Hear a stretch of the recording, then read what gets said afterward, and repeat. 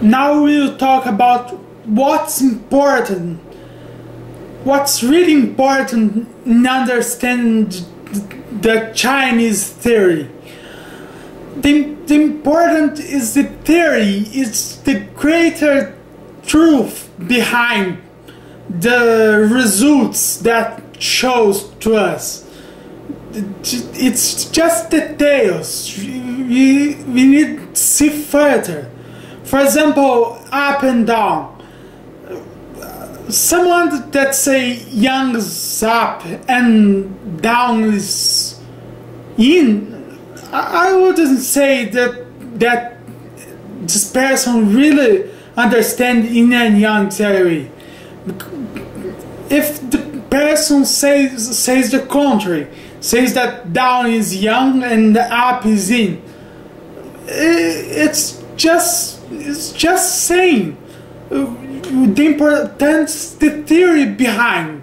For example, I think in the I Ching, down represents lower parts of the body, earth, and the upper lines represent upper parts of the body, the heaven, and then in the Jing, for example, up is yang and down up is yin and down is yang.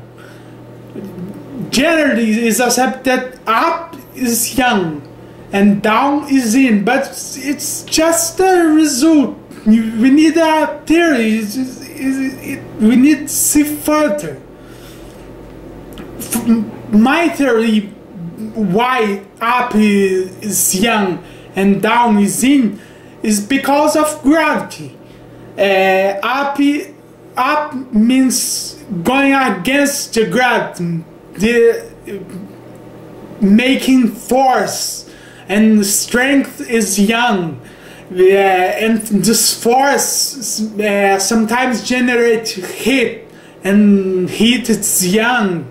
And down is accepting, it's going with the flow of gravity, and would represent yin. But as I said, it's just a detail. Sometimes it represents other things. For example, the I Ching. In the I Ching text, we talk about dragons, but it's if you try to hunt that dragons, you not find any dragons. It have a greater truth behind. The text could talk, for example, if it was in the West, we would talk about a lion that sometimes represent as the king of animals. In the China, it's the dragon. We need to see further than the sample words of the I Ching. There's a greater truth. For example, in Tai Chi, the form is just the basics. You can't resume an art that's more than fighting. It's about the whole world. You see the seasons in Tai Chi. You see medicine because of Qigong in Tai Chi. You can't resume this to I don't know, a few hundred moves. The forms of Tai Chi, it's not there to limit our knowledge of fighting. It's just to show some examples. So, sometimes you need to move a feet different than he is in the show in the form.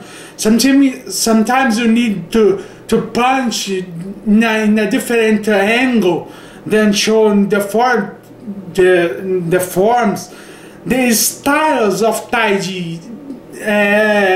Someone asked what style I practice. I don't practice any styles. I practice harmonizing. I practice yin and yang. I don't see it. I practice all the styles of Taiji and no style at all. For example, boxers, Muay Thai, judokas, they all fight Taiji. There's yin, there's yang, there's up, there's down, there's strong, there's weak. All they fight a form of Taiji if they don't realize that. For example, the Bagua elements. It's just a basic representation. You need to see further. It's, for example, the element of water. For the Chinese, it represented danger because there's flood, they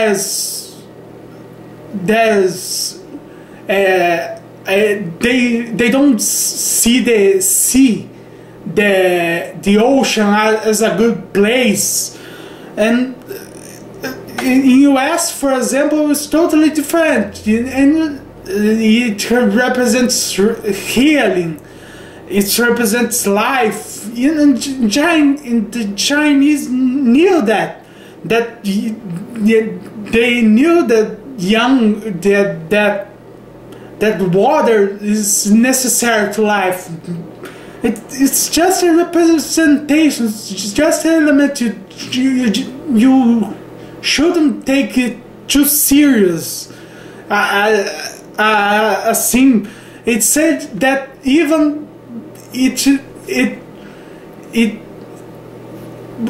China don't progress scientifically, not because of the Bagua, because they tried to adjust their size to the elements.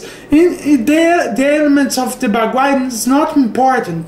It's just a representation. There's a greater truth, and the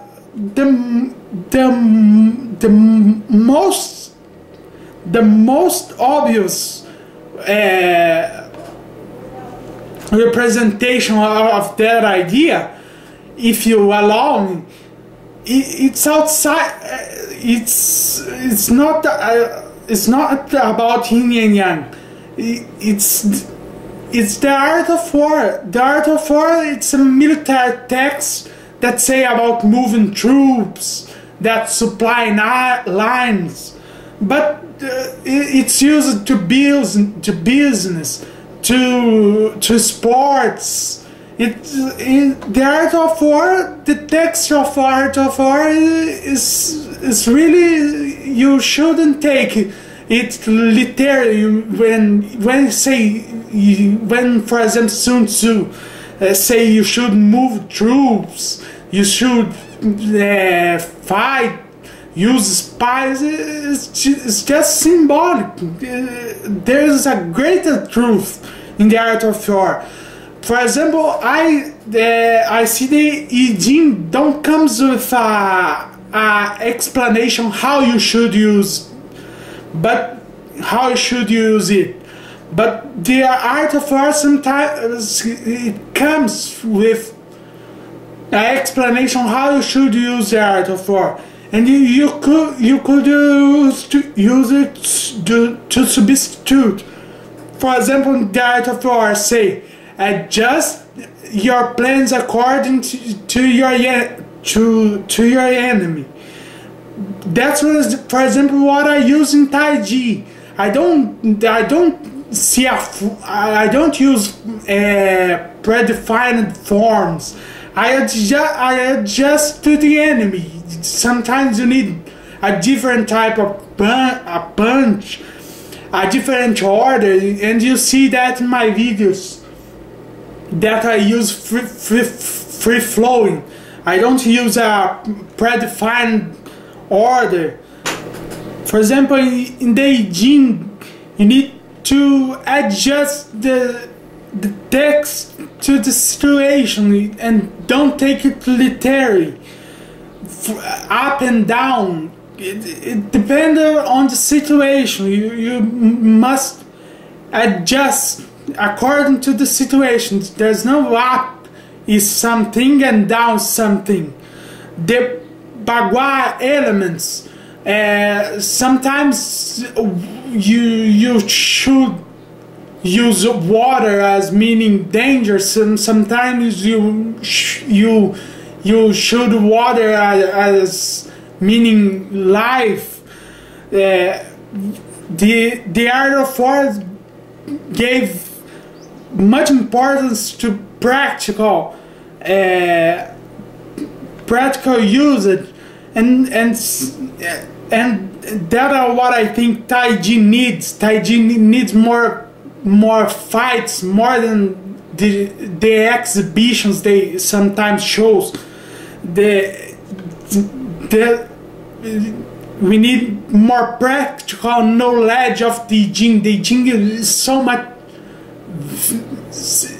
much full of theory, full much this yin, this yang, and they don't know a practical use of up and down. There's so much theory, and they don't put it to practice. You need a practical usage, and Sun Tzu gave priority to generals that not only knew the theories, but put this in practice. Of course, all this I said it should not take us bad. For example, up, yang, and down is not bad. It's the forms of Taiji is not something that should be discarded.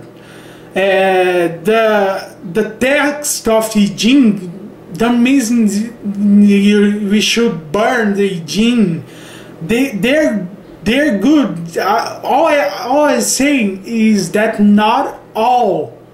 There's things that go beyond the sample representation they give. Okay? Thank you.